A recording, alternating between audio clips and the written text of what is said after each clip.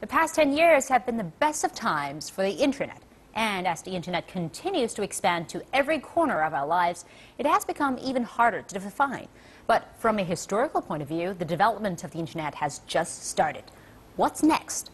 Since last week, our anchor Zhou Yue has engaged in an online discussion with netizens about the internet's future.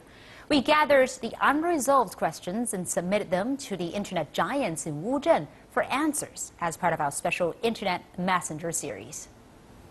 What is the internet? It empowers people, it equalizes the world, and it connects information. But maybe it can be more.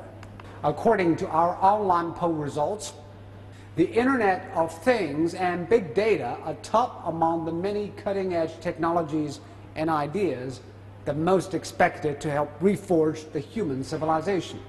However, many people insist that truly groundbreaking innovations have yet to come. What will the future be like? Some believe they have an idea. They are now in Wuzhen. Questions have been submitted to the internet giants, who in turn share their ambitions and ideas about what they think the coming years will look like. There ought to be a greater opportunity for participation of the business community and of civil society. I believe there is a big step coming in the world of mobility, in the world of commuting, in the world of robotic.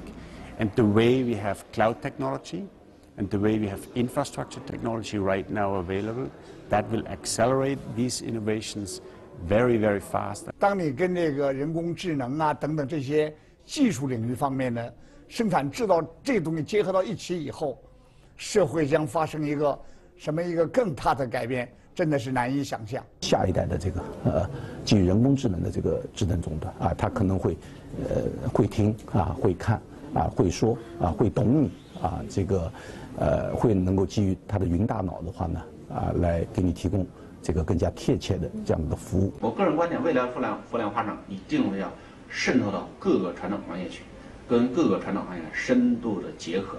It's very hard to predict the future, but I think in the human spirit is a quest for, coming up with new ideas, trying new things, trying to improve, trying to challenge what came before. Meanwhile, others are focusing on online entrepreneurship. China has been encouraging innovation and Internet Plus business, and many young people are striving to realize their own dreams. Yet this year, many e-commerce companies have started to turn to the real economy and go offline. And others have been found to be involved in scandal and fraud. Is the Internet gold fever era starting to fade? Is now the right time to create a startup? Let's hear what business insiders have to say. The point is not about low cost.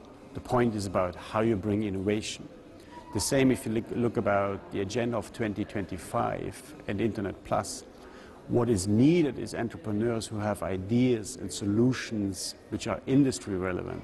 And on that basis you build products. 奔驰是德国的国家企业，可能苹果、谷歌是美国的国家企业，但中国的国家企业到底是哪？我觉得中国未来几年应该要诞生出一批国家企业。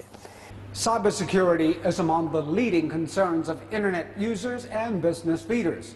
As more people make online payments, shop on the Internet, and use social media, concern is growing over the possible damage Internet security lapses could do to property, privacy, and data. I believe we will have the right technology and to make sure we have a secure and internet that really respects people's privacy. Overall, there's always a balance, a trade-off between the convenience and benefits. There's probably no technology you can name that doesn't have a positive benefit and a negative benefit, or a negative non-benefit, as it were. It's about how people use the technology. Every country has a role to play together in cybersecurity. Just as every country has to band together to fight terrorism, every country has to work together on the issue of cybersecurity. Will the Internet push human civilization to a new high? We don't know now, because the World Wide Web is still shaping our lives, and its impact is still in the making.